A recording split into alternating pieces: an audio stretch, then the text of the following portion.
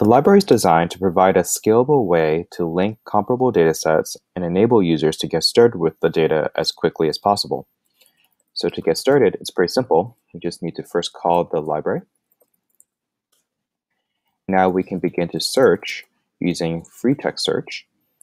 Let's say I'm interested in state gross domestic product. Library will return relatively standardized results.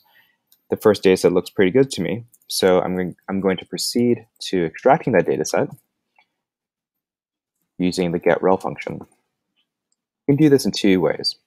First, we can either copy the relationship ID from the dataset that we want, or we can use free text search again.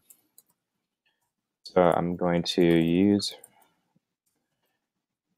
free text search to look for gross domestic product by state. I'm going to specify lucky to tell the library that I trust its judgment, and I need to incorporate a BEA key. Now this is a key thing because in order to get access to the US BEA API, we need an API key, which is free. When I press enter, the library goes off to the Eurostat and BEA APIs, pulls the data together, and conducts ETL based on the logic that's encoded into the metadata store. Now that we have a data set, we can take a look. Looks like we have data from both the US and the EU.